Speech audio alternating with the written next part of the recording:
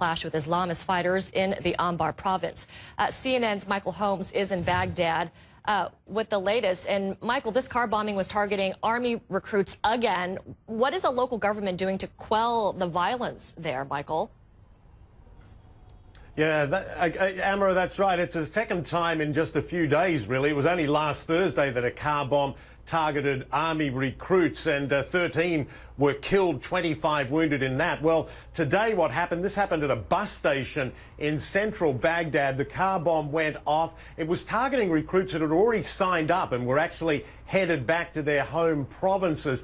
3 were killed and 12 wounded. I can also tell you that just in the last hour or two, there has been a second car bombing here in Baghdad. This is in an area called Qadamir, a predominantly Shiite area of the capital, in a square there, in a very busy time of day.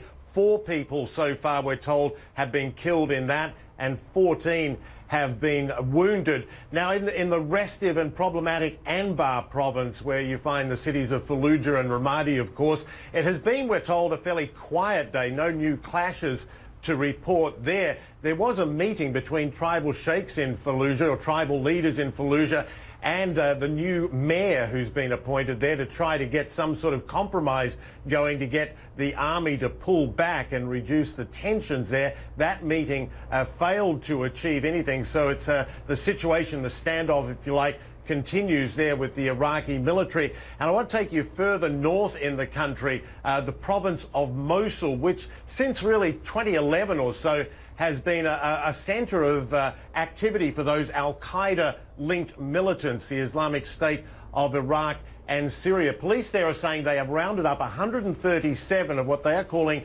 ISIS suspects.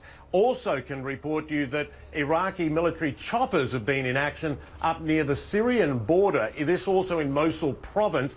They say that they attacked 3 pickups with armed men on board. 5 people were killed there. What they say were also these militants up in that region. So a lot of increasing activity in Mosul province, which is also worrying authorities here, Amra. Michael, can we talk a bit about what exactly is behind this surge in violence since the Americans pulled out of Iraq? Is this fighting between government and al-Qaeda-linked forces, or is this about tensions between the Sunnis and the Shiites? Yeah, it's a very good question, and it's an important distinction to make. There are very differing views on that. The al-Maliki government, and Mr. al-Maliki as recently as yesterday, is calling this a war on terror, a war on al-Qaeda, particularly in Anbar province. Now, the tribal leaders in Anbar province say that's really a smokescreen. Yes, these fighters are there. Yes, they are a problem. They say, let us deal with it.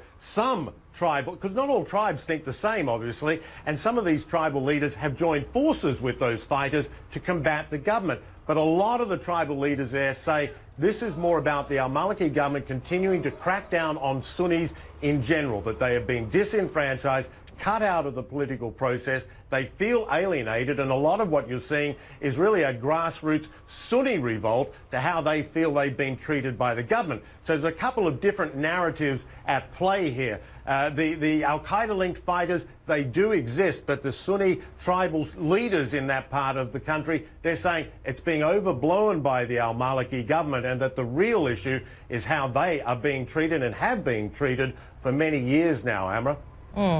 Michael Holmes watching the complex situation on the ground for us live in Baghdad. Michael, thank you.